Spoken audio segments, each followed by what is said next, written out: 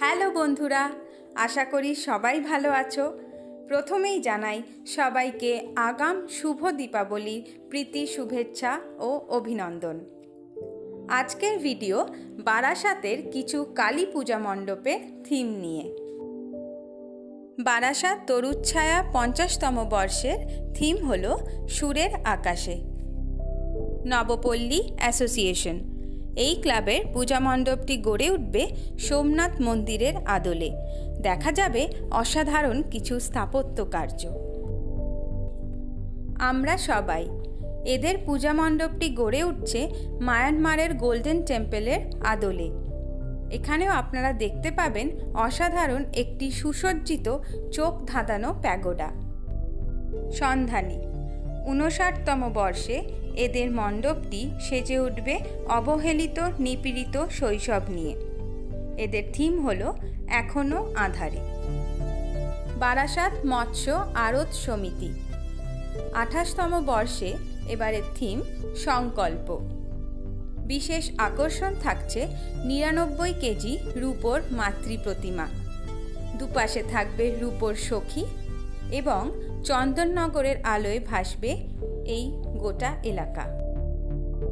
Young stars association 48তম বর্ষে পদার্পণ করল।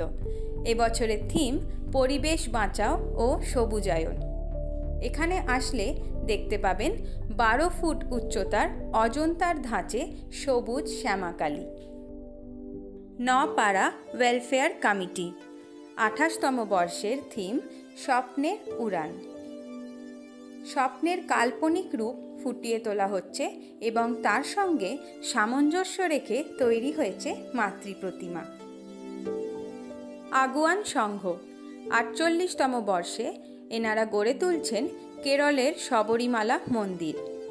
কুমোরটুলিতে তৈরি পাথরের আদলের প্রতিমা, পাশাপাশি বিভিন্ন দেবদেবীও থাকবে। সংহতি ক্লাব 71তম বর্ষের থিম দয়ার সাগর। বিদ্যাসাগরের বাড়ির আদলে মণ্ডপটি গড়ে উঠবে এবং দক্ষিণেশ্বরের কালীর আদলে থাকবে প্রতিমা। জাগৃতি সংঘের পূজা মণ্ডপটি গড়ে উঠবে তিতুমিরের বাঁশের কেল্লার আদলে।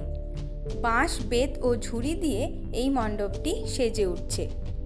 বিশেষ আকর্ষণ থাকবে আদিবাসীদের নাচ। বিদ্রোহী 53তম বর্ষের থিম হিন্দু ধর্ম এক ও অভিন্ন। শিব মন্দিরের আদলে গড়ে উঠবে মণ্ডপটি।